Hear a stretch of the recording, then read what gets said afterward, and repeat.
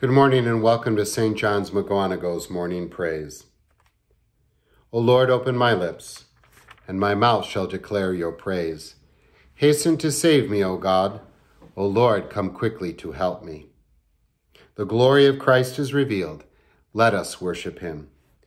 O come, let us sing to the Lord. Let us make a joyful noise to the rock of our salvation. Let us come into his presence with thanksgiving. Let us make a joyful noise to him with songs of praise. For the Lord is a great God, and a great King above all gods. The deep places of the earth are in his hand. The heights of the hills are also his. The sea is his, for he made it, and his hand formed the dry land. O come, let us worship and bow down. Let us kneel before the Lord our Maker, for he is our God, and we are the people of his pasture, and the sheep of his hand. We have seen his glory, the glory of the one and only Son, who came from the Father, full of grace and truth. During this Epiphany season, Jesus is unveiled to us. He manifests himself as true man and true God because that is who he is. He is true God in order to save us. He is true man to live in our place. A part of this is seeing him perform miracles, proof of his divinity, but we also see his compassion. We see that he knows exactly what we go through, his compassion for us. Finally, he came here to die for us. He's not really the miracle worker as much as he is the man dying on the cross. That's his most important thing. Let's hear about Jesus walking on water, Matthew chapter 14. Immediately, Jesus made the disciples get into the boat and go on ahead of him to the other side while he dismissed the crowd. After he had dismissed them, he went up on a mountainside by himself to pray.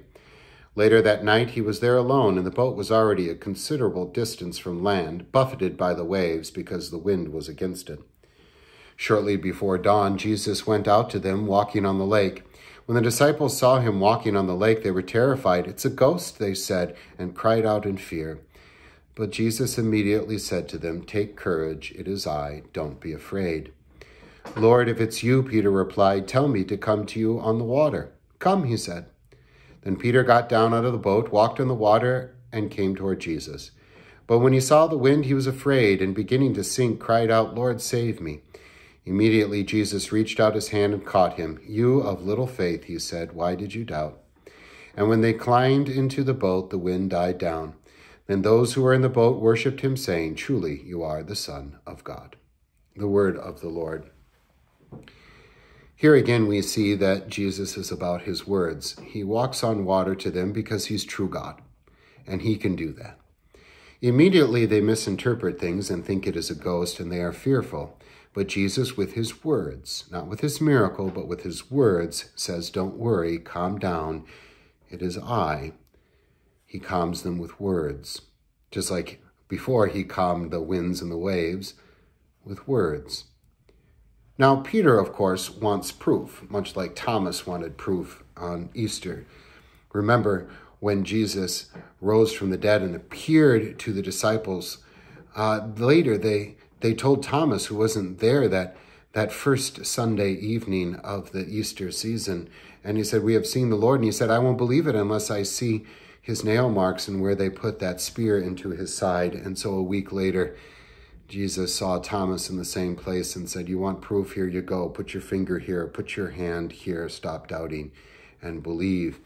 Peter says, "If it's you walking on water, then tell me to come to you." And Jesus says, "Okay, come." And Peter walks on water. Peter walks on water because Jesus gave him permission to do so. But it was also a lesson. Peter, notice, he falls, and when he falls, it's when he is not looking at Jesus, but he starts to look down, and he sees the wind and the waves, and he becomes fearful, and he no longer goes by Jesus' words, he goes by his sight. And the faith vanishes, and he starts to sink. And Jesus says, "You of little faith." But notice that Jesus does not abandon Peter, does not throw Peter away. He's working on Peter. He's showing Peter that, well, Peter's faith isn't that great. Your faith is not in your faith itself, it's in Christ. Your faith is only as good as what you believe in. So don't go trying to walk on water if Jesus didn't give you permission. I don't care if you believe or not. That's not the point. The point is, what do you believe in? When his eyes were on Jesus, when he trusted Jesus, well, he walked on water because Jesus led him. But once he started to trust his eyes, trust his instinct, trust himself, or even trust his faith, well, then he started to sink. So your eyes need to be on Jesus. Your eyes need to be on Jesus, not for walking on water, but for getting through this life and getting to the next life. When you start doubting, it's probably because you're looking to yourself and you're worrying about, is my faith strong enough? Is this world going to damage me and my family? Your eyes are on the wrong thing, on the faith itself or on the world around you. Your faith is in Christ. Your eyes are supposed to be on Christ. And when they're on Christ, well, Jesus gives you permission not to walk on water, but to walk into this world, even to walk through the darkness, even the darkness of death. So forget about water for a second. Think about walking through these suffering times and through death. Are you going to sink? Well, you will if you put your faith into only medicine, and only the world, and only yourself. You'll fall apart.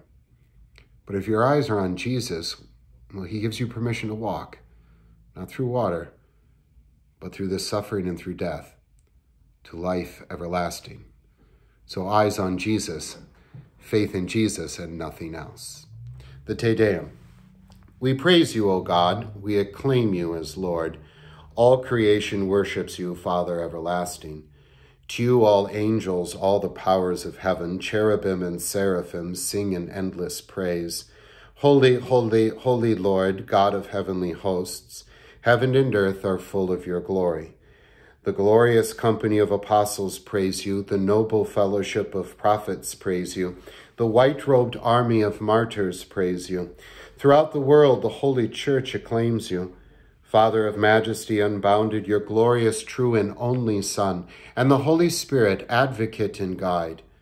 You, Christ, are the King of glory, the eternal Son of the Father. When you became man to set us free, you humbled yourself to be born of a virgin. You overcame the sting of death and opened the kingdom of heaven to all believers. You sit at the right hand of God in the glory of the Father. We believe that you will come to be our judge. Come then, Lord, and help your people, bought with the price of your own blood, and bring us with your saints to glory everlasting. In the morning, O Lord, I call to you. Be merciful to me and hear my prayer. Lord, have mercy. Christ, have mercy. Lord, have mercy. And we pray. Our Father, who art in heaven, hallowed be thy name. Thy kingdom come. Thy will be done on earth as it is in heaven. Give us this day our daily bread, and forgive us our trespasses as we forgive those who trespass against us. And lead us not into temptation, but deliver us from evil. For thine is the kingdom and the power and the glory forever and ever. Amen. And we also pray. O Lord, our heavenly Father, almighty and everlasting God, you have brought us safely to this new day. Defend us with your mighty power, and grant that this day we neither fall into sin nor run into any kind of danger. And in all we do, direct us to what is right in your sight, through Jesus Christ, your Son, our Lord. Amen. Let us praise the Lord. Thanks be to God. The grace of our Lord Jesus Christ, and the love of God, and the fellowship of the Holy Spirit be with you all. Amen.